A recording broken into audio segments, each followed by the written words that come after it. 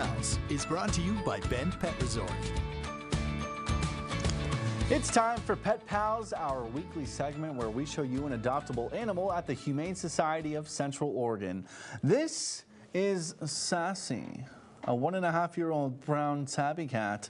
She's calm and confident. Sassy was surrendered to the shelter after her family had to move.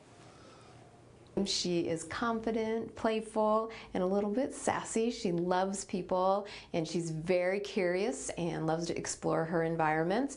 Kind of a glowing, almost orange in her color as well. She is quite the looker, and she's very sweet. Coat is in great condition, and you're gonna love having her by your side.